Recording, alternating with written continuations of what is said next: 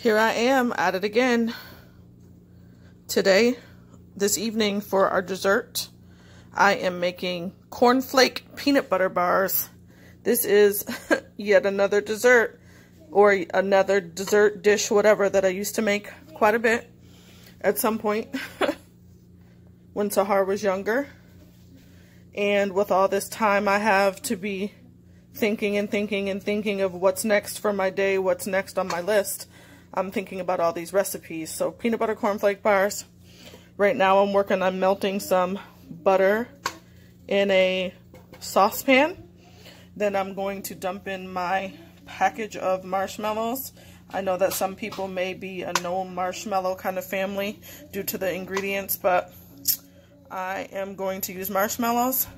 Then I'm going to add this little bit of peanut butter here. And then last but not least, I'm going to add my cornflake bars. I do have my 8x8 pan back there with some spray in it, ready and waiting for the delicious ingredients. So, melting butter, then adding the rest of the ingredients.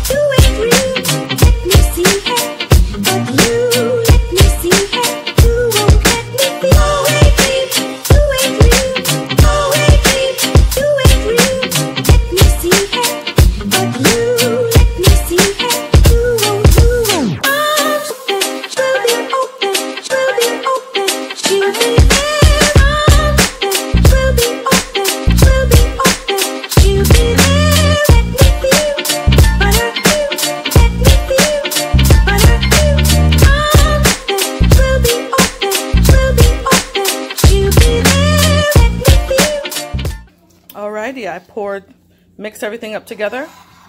Now I have the mixture in my 8x8 pan.